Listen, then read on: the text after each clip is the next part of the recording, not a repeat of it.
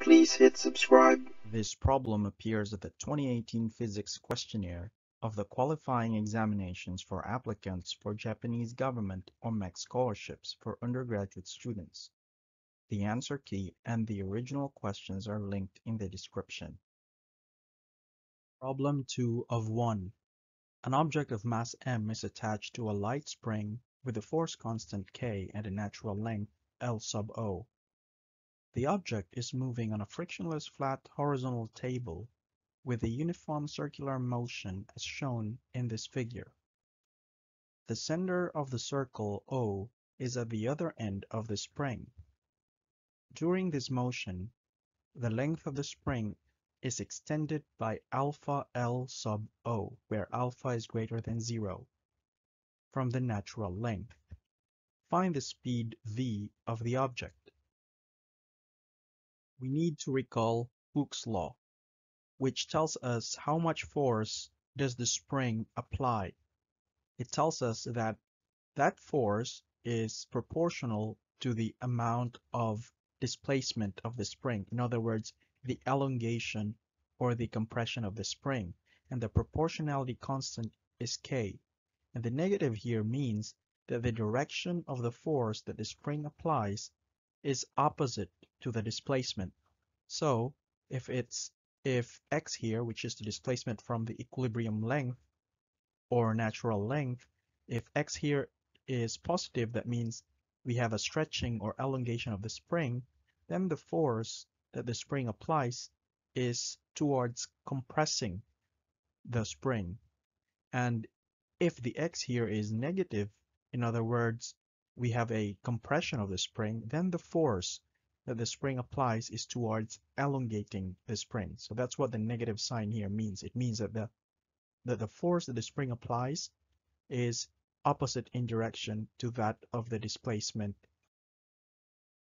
The centripetal force is the force that keeps an object from straying away from its orbit.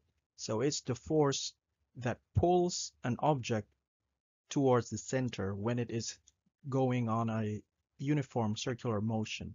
So without the centripetal force, the object would just stray out of its orbit and just travel in a straight line. But because there are centripetal forces, the centripetal forces, or the centripetal force in this case, keeps that object within orbit. Here we have this as the centripetal force.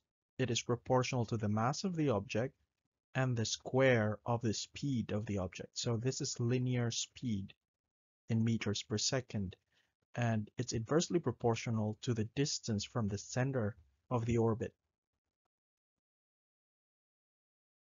In the problem, we are given this orbit here, and we have this spring, and from one end of the spring to the other end of the spring, that would be our radius of motion. And let's just write down what we were given. We are given the mass of this object here. It says it's m, and the spring is light, so we don't have to consider the mass of the spring in this case. We are told that the spring constant is k, so that will be in the consideration of how much force the spring is applying. And the equilibrium length, or the natural length of the spring, is L sub O. So when there is no force on the spring at equilibrium position, the length of this is just L sub O. So you can think of that as the radius when it's not moving. So it's not really a radius, it's just the length when nothing is moving. And we are also told that when this object is moving in uniform circular motion, the length of the spring is stretched by alpha times L sub O. In other words, the total length of the spring when it is in motion is L sub O, which is its original length, plus alpha times L sub O, which is the amount of elongation of the spring when it's moving in a uniform circular motion.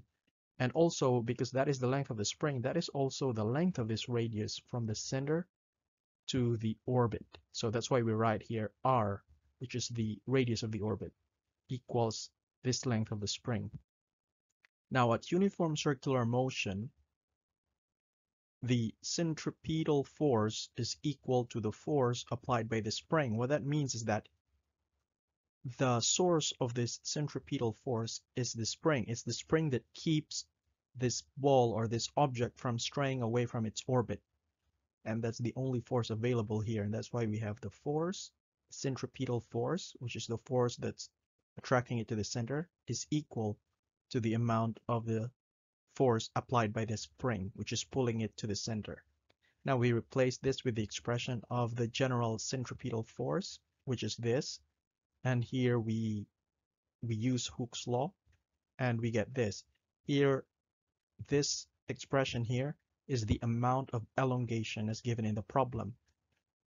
And here, when we try to rearrange this so that we have V on one side, we get this.